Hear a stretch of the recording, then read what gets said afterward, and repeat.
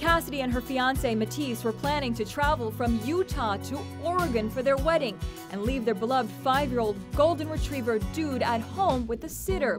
Their plans changed when Dude was diagnosed with incurable bone cancer, and after they decided radiation would be too traumatic, they wanted him to live out his life the best way possible.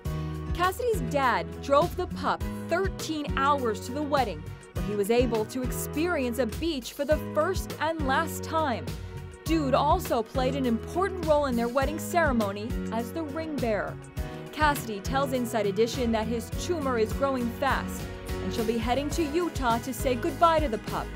Be sure to watch Inside Edition.